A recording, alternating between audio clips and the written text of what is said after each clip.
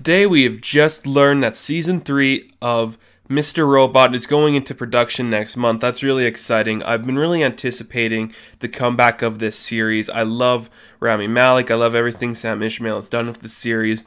Season 2, though some people found it to be a little slow, a little controversial, I thought it was incredible, and I will argue till the day I die that it's one of the best pieces of television history, that second season. I just love the way it ended, everything about it.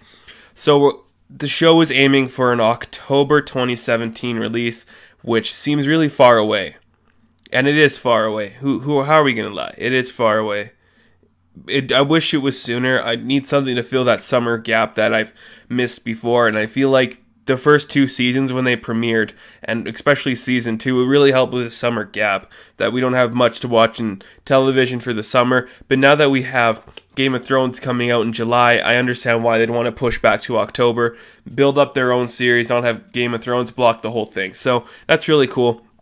We also got confirmation that a new cast member has been added, Bobby Cannavale. I think that's how you say his name. You've seen him in Boardwalk Empire. He was recently on Vinyl, that show that didn't last.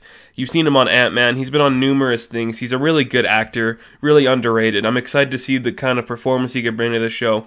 Craig Robinson really surprised me in the second season of Mr. Robot, and I'm excited to see where we could have another actor come in who's kind of well known and do something really incredible with this series.